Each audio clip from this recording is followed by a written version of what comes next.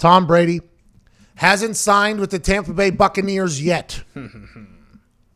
That is a Boston Connor evil laugh from the phones because he's holding on hope. I'd assume that maybe this means Tom Brady's going to come back to the Patriots. I'm not 100% sure if that's the case. The initial report from Mike Florio on Pro Football Talk is what's holding this whole thing up is his inability to be able to travel to get the physical from the Tampa Bay Buccaneers doctors. Because he is older. He's 42. I don't think he's ever really had an injury here in the last year. I don't think any of that would be the case. But I assume at the age of 42, when you're about to put $60 million into somebody, if you're the owner, you would like to see if that guy's going to be able to perform at a level. Physicals are something that always happen in the NFL. And with this inability to travel, it does put a strain on things. And then Jeff Darlington answered that with a tweet of his own, basically saying like, nope, everything's moving along smooth as possible. There's no concern over finding a doctor to perform Tom Brady's physical. He's able to make that happen today in New York. It would be ideal if it was the Tampa Bay Buccaneers team doctors, but these are unprecedented times, and everyone is on the same page here. So Jeff Darlington is in a great position. Jeff Darlington gets to scan the internet, take a picture of something, send it to Tom Brady, and say, excuse me, is this accurate? And then he gets an immediate response. It goes, nope, we're actually getting tested in New York. We're thinking about doing it in Tampa. We've all kind of rethought the whole thing. I'm just going to do it where I'm at, and then they'll send it down there. These are trusted doctors that the Buccaneers people like. And Darlington's like, okay, you got it.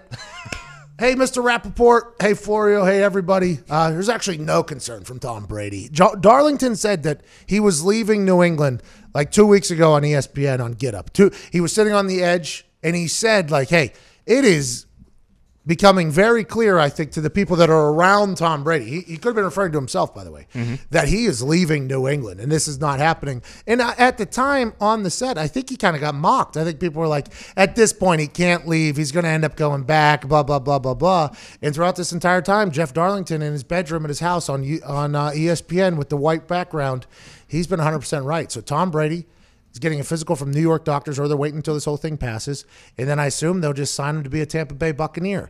The press conference also wouldn't be that great of a look right now, a celebration, I think, in the time that we're at. I don't know if that's a thing that a lot of people would want to see. And I don't know if that's something that Tom Brady or the Tampa Bay Buccaneers are thinking about, but it is probably the right move given the circumstances. Well, I believe that teams still aren't even allowed to announce free agent moves yet. Like the Vikings yesterday had a tweet, we are not allowed to announce free agent moves yet, but rumors are we signed this person.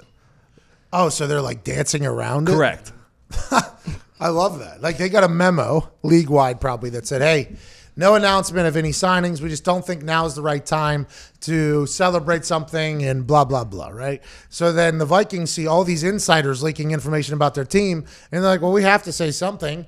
All right, well, we're not allowed to do this, but from what everybody else has been saying, we could say that we agree with what they're saying. That's an interesting thing. That's exactly what happened. That's exactly what happened, right? Like that's like Roger Goodell basically saying to them, will you please not announce it? If it gets out, it gets out. And the Vikings are just like, yeah, no worries. Per reports, we have agreed to terms with Michael Pierce. I like that the Vikings are trolling the entire memo in the process.